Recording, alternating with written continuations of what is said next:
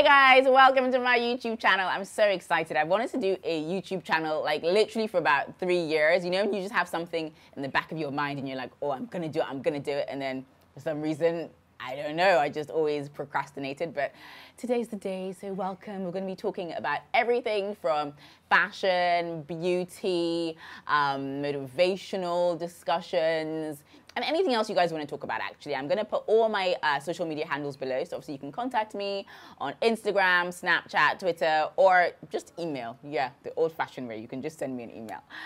But today, I wanted to come on here and talk to you guys about the importance of not settling for second best, because I think that as human beings, obviously, we get stuck in our comfort zones, and we, you know, when we're just doing the same routine day in, day out, whether we're happy or we're not happy, it just feels safe, and so we want to kind of stay there, but that's not going to help us to grow or, you know, live our best lives, which is essentially what we would all love to do. So in terms of not settling, I remember a situation where I was working at a company, and it was a very kind of stressful work environment. You know, when you go to the office and you just feel drained, like everything is just either there's drama, you have drama with somebody, or other people have drama with each other. Like there's always something going on, you know.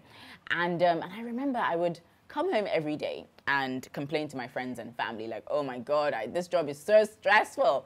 And they would all say, so why are you there? Just leave the job. But I think a part of me, see, okay, there were things I loved about the job. Like I loved the fact that I love the work itself, and I love the fact that it did seem quite glamorous. Like from the outside looking in, people would always say, oh my God, you work for this company and it must be so glamorous. And, you know, so I think I kind of enjoyed the hype and all the, you know, the adulation that came with it. But essentially, I wasn't happy, you know. I was settling for second best. And I think my breaking point came when I went to my boss at the time's office and asked for a promotion. And I'd been working like back to back to back, and he just said no, basically. And I just thought to myself, there's people who work less than me who get paid more than me, and I'm here, I'm super stressed, I don't really like the environment, and my boss is not willing to pay me more money. So at that point, you know, I became very uncomfortable, and eventually I left. I didn't get another job straight away. There was a bit of an interim period. But my point is, if I hadn't left that company, I would still be there, still coming home to complain, still saying, this happened today, that happened today. And, you know, I wouldn't have grown as much as I have. So I think, you know, even in terms of settling, whether it's a, you know, job situation like what I just described, or it is a relationship that really is just not making you happy, or has grown a bit toxic or whatever, or friendship, or it can be anything. I think, you know, to really be fulfilled, we have to constantly kind of reevaluate.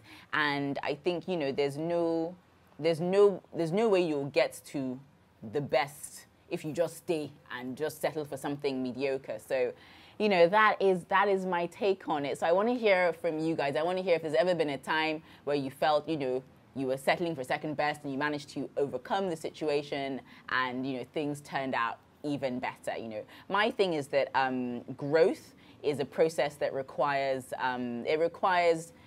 courage. It requires courage. You can't really be your best self if you just stay in the same place, do the same thing every day, and you don't strive to improve. Yeah, so I'd love to hear from you guys. That's all for this vlog. Hope you've enjoyed it. Make sure you hit the red button and subscribe, because we're going to be talking about all sorts of rishi, as I said, fashion, beauty, relationships, finances, all sorts of things. So you definitely don't want to miss it. I'll see you next time. Goodbye.